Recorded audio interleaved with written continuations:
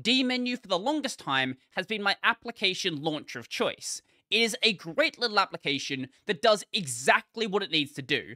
It is not a fancy looking application, there's no fancy crazy features. It opens up a list of the binaries in my system and I can run them. That's all it needs to do, nothing else. But one of the issues that Dmenu does have is it's made with Xorg in mind. Now it does work perfectly well running through Wayland, but if I'm going to be trying out these different Wayland compositors, whether it's Sway, Hyperland, LabWC, or anything else out there, I might as well try some of these native Wayland options, because it's not like there is a lack of tools out there. There are tons of options out there, all with their own separate but still fairly similar goals, especially when looking at the category of Dmenu and Rofi clones. But the one that I've settled on has one simple goal in mind. This application is called Tofi. It's not only not aiming to be this crazy fancy thing, it is also aiming to be basically as quick as you can possibly get. Now, according to the GitHub, this is only going to run on Wlroots based compositors, meaning it likely has some protocol extension requirement only supported inside of Wlroots. From what I saw, it doesn't actually list out that protocol, so if you're not using Wlroots, I couldn't tell you if it is going to work. It is made for Wlroots, so for anything else, it's going to be fairly hit and miss. Now, out of the box, it does not look the way that I'm running it. So the config file is located inside of your .config directory, like most config files, and then inside of a folder called Tofi, and the file is called config. Let's just temporarily rename this, and then rerun the application. It actually looks something like this out of the box, more like Rofi would. So this is both a Rofi and a Dmenu clone, but as you've probably seen from my channel, I generally prefer the Dmenu look, so that's what I'm going to be using for the rest of the video.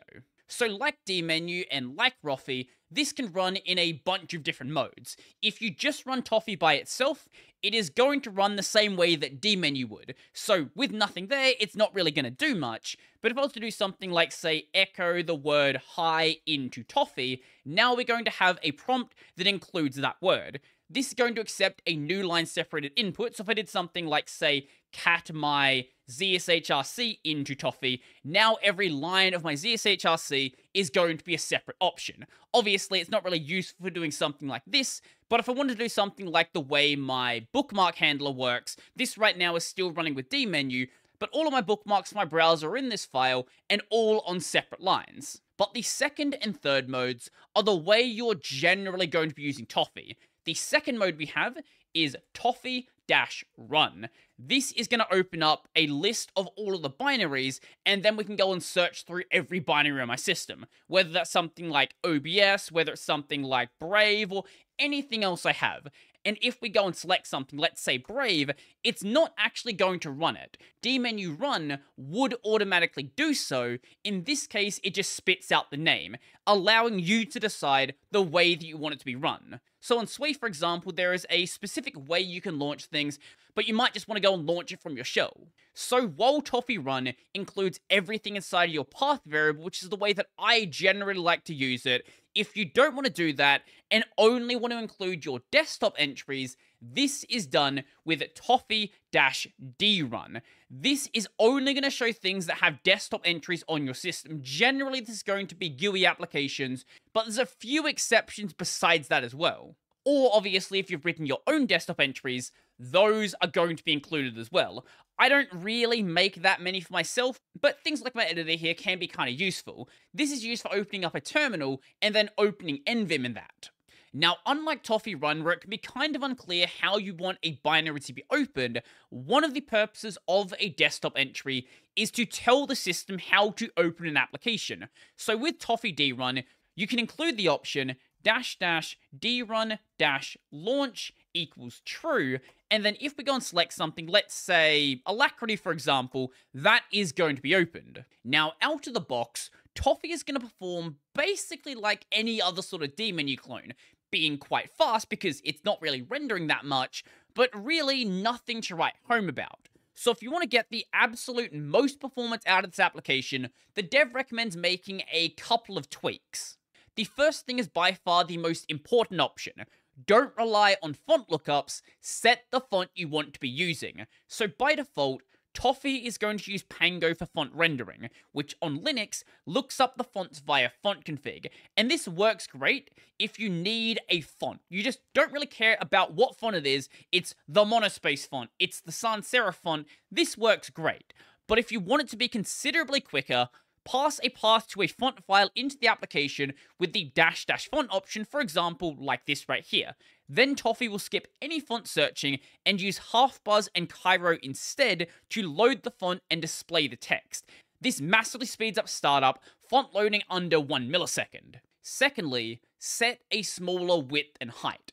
Obviously, rendering less on your screen is going to take less time to render, but if you're using a Dmenu style layout like I am, this is going to render quickly on pretty much anything. It really only matters if you're using one of the Rofi layouts. Even then, it's not a big deal unless you're using a slow, older system. In the same vein, limit the number of results being shown on the screen. If there's less on the screen, there is less to render. Right now, I'm showing 10 results. I don't think I've actually set this. I think this might be the default. But if I was really concerned about it, I'd lower it down to 5 or maybe even 3. I've got a relatively modern system. I've got a 3600X and an RX 570. By no means the fastest thing out there, but when it comes to brute forcing a window like this, it certainly does the job. And another basic rendering thing, don't set a selection match color or a selection background because obviously rendering more colors is going to take more time to render. Now the next thing is more of a getting into the weeds of how font rendering works. Disabling font hinting. So font hinting is a way to make sure your fonts basically look crisp. And if you're using a relatively high DPI screen with a large font size, the effect of not having font hinting isn't really going to be that big of a deal. But as it says here, your mileage may vary. Also, when it's something that's going to be on your screen for like maybe, I don't know, 15, 20 seconds at absolute most, I don't really think it's that big of a deal anyway. Like, I don't care if the font looks good. I open it and I close it. That is the end of the day. I don't really care. And then the last thing is late keyboard init.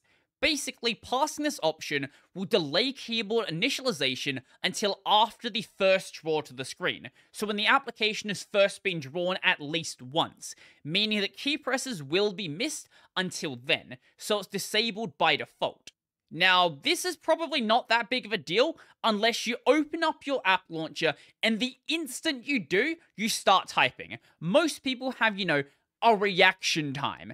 And usually if you have a reaction time, by the time you react, the application is probably going to be open. Now, all of the options we see here, whether it's late keyboard init, whether it's hint font, selection match color, num results, or anything else, these don't have to be set as options. If you want them to be set all of the time, this application does its configuration in a really, really nice way.